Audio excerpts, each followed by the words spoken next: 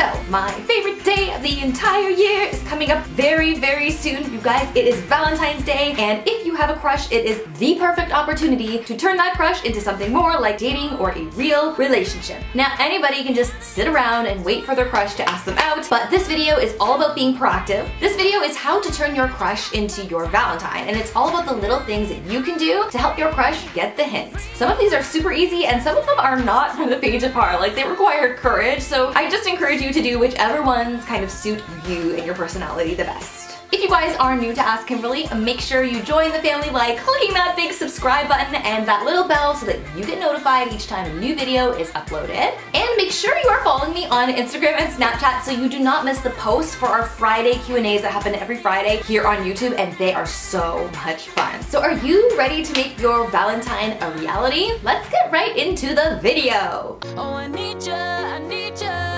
control. Alright you guys, so number one is to send them a candygram or a flower or whatever your school does for Valentine's Day or in the days leading up to Valentine's Day. This is a really cute way to get their attention and make them feel super special, but it's also not so over the top that it puts them under pressure of any kind or even makes them feel embarrassed. You can choose to send a bunch of these to a bunch of your friends, including your crush, so it doesn't really center them out as much. Or if you want to be super brave and send a super clear message, you could only send the one directly to your crush. There is a really good chance that your crush is going to ask you if you sent any of these to anyone else, and when you say no, it's a really clear indication of where you're at and how you feel about them. It almost does the talking for you, and that is not a bad thing. I would suggest writing something really simple. Don't like profess your love for them, don't go over the top. Just say something like, hey, you're cute, or happy Valentine's Day. Just like be very basic about it, because the candygram in itself is going to be a clear enough message. Number two, guys, is to send them a message on social media. Now, I love social media because if you are a shy girl like I was when I was growing up, social media makes it so much easier to actually put your feelings out on the table. If only it had been around when I was in high school. Let me tell you guys. I personally recommend sending them an image or a GIF that just cuts to the chase and says,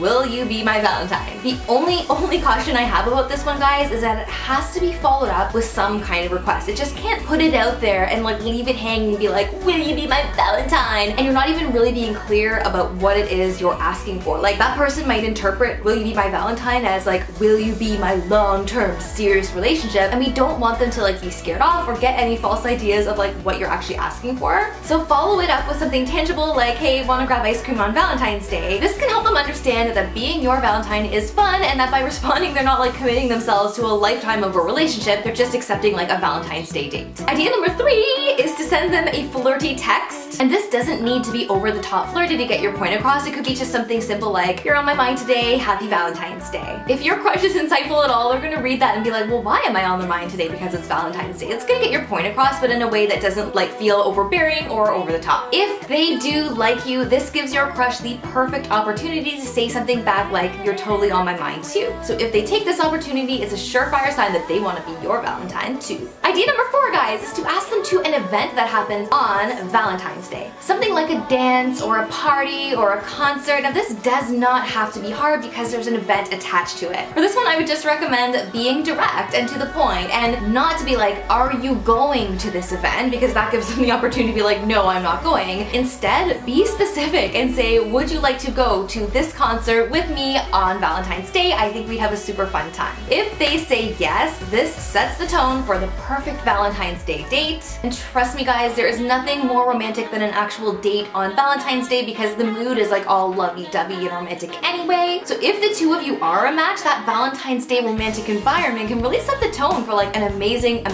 date. The fifth idea is, if your crush listens to the radio, to give them a big old shout out. Most of the local stations still do this on Valentine's Day, and it's super cute, and I think it's such a romantic gesture. So if your crush listens to a specific station on the way to school or work, this works out perfectly. Just make sure you call within the time frame that you know they would be listening. Otherwise, all that amazing effort could go to waste if nobody hears it. Choose a request song that is super romantic but not too overbearing. So do request Kiss Me by Sixpence None the Richer. Oh, kiss me beneath the milky twilight, lead me. But don't request this song. I'll make love to you, what you want me to, and I'll hold you tight, baby, all through the night. I'll make love to you when you want me to, and I will not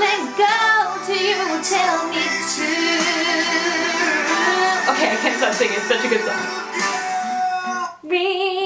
So do request sixpence none the richer. Don't request boys to men. Number 6, you guys, the final idea for turning your crush into your Valentine is just give them an old-fashioned Valentine. Like a card, a candy apple, or like a bag filled with sweethearts, something super romantic and old school. This is probably the most obvious way of telling someone that you like them, but guys, like a good old-fashioned Valentine literally never gets old. It's super romantic and super, super cute. This does not have to be expensive at all. It's just like so much more about creativity and cuteness. And if your crush likes you back, their reaction should be super positive and super flattered. Guys, if you are just simply not ready to try any of these steps I just outlined, or if you do try them and they just don't work out, do not worry. Seriously, guys. I have personally had many crush experiences in my life that did not work out, and it's all just a part of growing up and does not mean anything about your value as a person. There are so many fish in the sea. If you don't have plans on Valentine's Day, come and hang out with me because I'm going to be doing an Instagram live stream on Valentine's Day at night. I think we should like have popcorn and like cheesy chocolates and just like have a good old girly amazing time. If you guys are in for that, let me know in the comments below because I feel like we're gonna have like the most fun in the whole world. I feel like I could answer some of your questions live, and I'm even gonna have some friends over and stuff, so I think it's gonna be a really fun experience. So make sure you are following me over on Instagram so that you don't miss this very, very fun hangout experience that's kind of a little impromptu. Alright you guys, if you love this video, give it a huge thumbs up. Make sure you are subscribed to Ask Kimberly here on YouTube. Come and follow me on all the social medias like Snapchat and Instagram and all that stuff. And of course guys, stay tuned for more weekly videos on relationships. Bye!